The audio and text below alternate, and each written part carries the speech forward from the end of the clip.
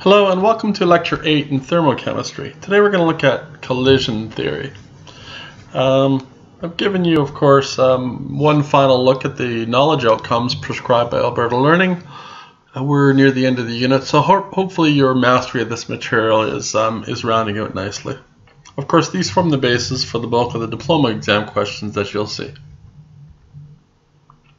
Collision theory is an interesting chapter of material. It's thought that all chemical reactions occur as a result of collisions between particles, such as atoms, molecules, or ions. However, not all particle collisions give rise to a chemical change. For a collision to result in a chemical reaction, it has to be what we refer to as an effective collision. Effective collisions have two requirements. Firstly, the particles have to collide with sufficient energy, with sufficient minimum kinetic energy. We refer to this as the activation energy, and we designate it E sub A. The particles also have to come together with the appropriate orientation. And if particles collide with enough energy and at the right orientation, the collision will be effective and a chemical reaction will occur.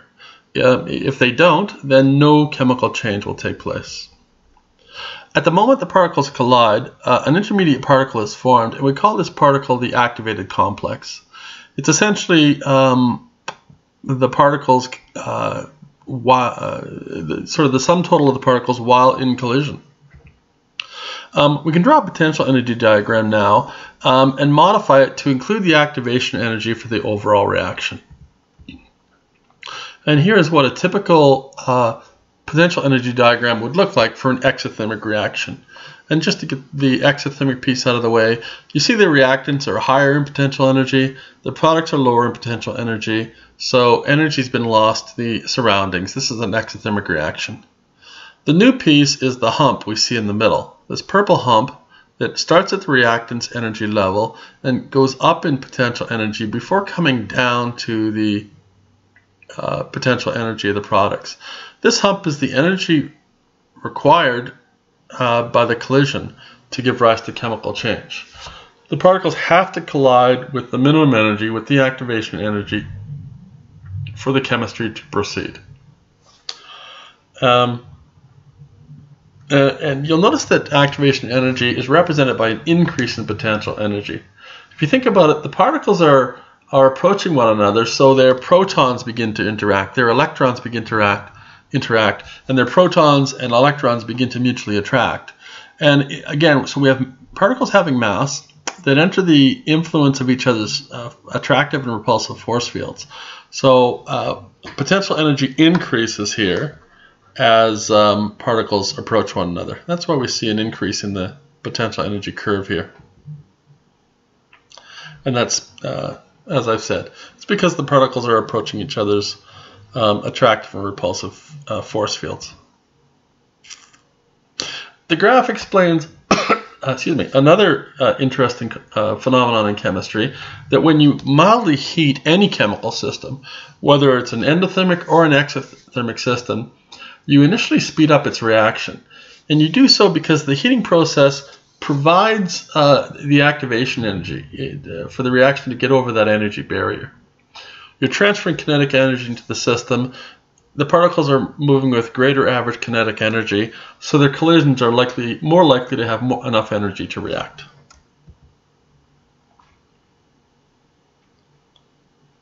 And that's simply spelled out here in black and white. The following graph is often used to explain this effect, and it's sort of a famous graph. I've modified the axes a little bit. The y-axis is the number of collisions, and the x-axis is total kinetic energy of those collisions. Typically, this x-axis says kinetic energy of particles, but really when it comes to collision theory, we're not talking about the particle speed, we're talking about the total kinetic energy of the collision. So we're talking about the sum total of the particles' speed. Having said that, it doesn't change the shape of the graph, it just fits in more neatly with collision theory. You'll notice there's a vertical dashed line here that represents activation energy. So all collisions to the right of this vertical line have sufficient energy to be effective collisions. The particles have to, of course, come together with the proper orientation, but if they do, they have enough energy to go through chemical change. You'll see that there are two temperature settings in this graph. T1, represented by the sort of green or blue graph, and T2 represented by the purple graph. And T2 is higher temperature than T1. So what do you see when the temperature increases? Well, temperature is a measure of average kinetic energy. So a higher temperature means a higher average kinetic energy of the particles. It's like moving from driving in the city to driving in the highway. Cars in the highway drive with a higher average kinetic energy than do cars in the city. And not only do they drive at a higher average speed or a higher average kinetic energy, they collide with a higher average kinetic energy. So collisions on the highway are much more energetic than collisions in the city. By analogy then, here particle collisions at a higher temperature have an average higher kinetic energy than do at a lower temperature. So what you see here, if we consider the entire shaded area under the graph, is these are all collisions at the higher temperature that have enough kinetic energy to give rise to effective chemical change. So there are a great deal more collisions at a higher temperature, represented by the total shaded area, that could possibly give rise to chemical change than there are at the lower temperature. At the lower temperature, we're talking about this much smaller shaded area. And again, as the system goes from T1 to T2, the average kinetic energy of the particles in the system increases, as does the temperature. The total kinetic energy of their collisions also therefore increases, and as a result, more collisions have sufficient energy to react, and the reaction speeds up. Very interesting graph. The following equation is interesting. It represents a reaction between 2 hydrogen sulfide molecules and 3 oxygen molecules to produce the given products. However, consider the chances of 5 particles coming together, all with enough energy and all with the proper orientation to chemically react. I think you can see it's very unlikely to happen. In fact, if you look at the mathematics of it, effective 4-particle collisions and effective 3-particle collisions are also very highly unlikely. Under collision theory, the only collision with any probability of occurring with any frequency is a collision between 2 particles. So central to collision theory is the notion that all chemical reactions occur through a series of effective 2-particle collisions. So it takes a number of 2-particle collisions for a chemical reaction to occur. Each of the 2-particle collisions will have its own activation energy and requires the particles to come together with the proper orientation. We now rename the overall chemical reaction the reaction mechanism, and each 2-particle collision is called an elementary step in that mechanism. And the slowest step in the mechanism is referred to as the rate determining step. And if you're on your way to lunch, the cafeteria, it's the slowest person down the stairs who's going to decide when everybody eats, because they're holding up the line. Collision theory is made a little more complicated when we look at reversible chemical reactions. Since both forward and reverse reactions occur at the same time, there must be effective collisions of both reactants and products taking place at the same time. So here we show a reversible reaction, and reversible reactions are covered in the equilibrium unit of this course. Suffice it to say, for now, that a great many chemical reactions proceed both in the forward direction and the reverse direction at the same time. Here we show both the formation and the decomposition of hydrogen chloride gas. And here's the potential energy diagram for the reversible reaction. You'll see that on the left we show the reactants of the forward reaction, which is the hydrogen and the chlorine gas. And on the right we show the products of the forward reaction, which is the HCl. And as we proceed from left to right, we show a hump, which is the activation energy for the forward reaction, as the potential energy comes from reactants over the activation energy and down to the product level of potential energy. However, you'll see that there's a much higher hump as we proceed in reverse from the products of the forward reaction back to the reactants of the forward reaction. And that much higher hump, represented by this much higher arrow, is the activation energy for the reverse reaction. What's not affected, you'll see, is delta H. The enthalpy change for the forward reaction and the enthalpy change for the reverse reaction are equal, but they're opposite. And you often see these graphs with two-headed arrows. I find that a frustration. Depending on whether or not you're talking about the forward or the reverse reaction, these arrows typically require a single arrowhead. And again, note there are activation energies for both the forward and the reverse reactions. Note that the enthalpy change for the forward and reverse reactions are equal and opposite.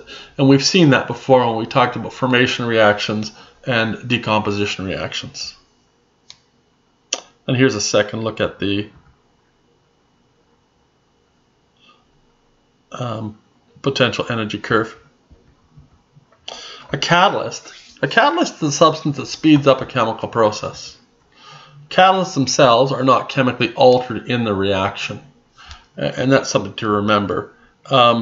Without going into too much detail, because the chemistry of catalysts is extremely complex, catalysts are thought to speed up chemistry by providing an alternative pathway for the chemical reaction to occur. And the alternative pathway will have a lower activation energy requirement. So if it has a lower activation energy, then you require a much lower energy input for the reaction to take place. And as a result, at any given temperature, more collisions will have sufficient energy to be effective. And the following graph explains the effect. This is also sort of a famous graph that I've tweaked a bit. The y-axis is collisions and the x-axis is kinetic energy. And you'll see there's two vertical arrows. The vertical arrow on the left is the activation energy for the reaction if there's no catalyst present. And you'll see it's much higher than the activation energy where there's a catalyst present, represented by the second arrow on the left. So with no catalyst present, you've got a much smaller subset of collisions that have enough energy to be effective. But as you lower the energy requirement, as you lower the activation energy, you have a great many more collisions that have enough energy to be effective collisions.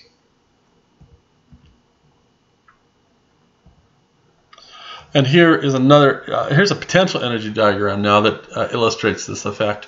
And what I want you to take notice of is that the activation energy hump is much lower with a catalyst present. So we're going from reactants to products, and you'll see that the green curve represents activation energy for the forward reaction where there's no catalyst present. Whereas the purple curve, which is a much lower activation energy, represents activation energy where there's a catalyst present. So again, because the energy requirement has been lowered, more collisions are going to have enough energy to react at the same temperature with a catalyst present. And I'm going to conclude my lecture there and refer you to any homework that you might be assigned by your teacher. This is a large reading piece. I believe there's an entire chapter dedicated to collision theory in your textbook. I would, again, get into the many of the theoretical concepts assigned in the questions. There's no reason that, because this is such a comprehensive whole, there's no reason you can't master it without sufficient work being put in. Thank you for listening, and I hope you found that of some value. That concludes my lectures, subject to review of all diploma questions. I'm now moving on to discuss, I believe it's electrochemistry. Thank you.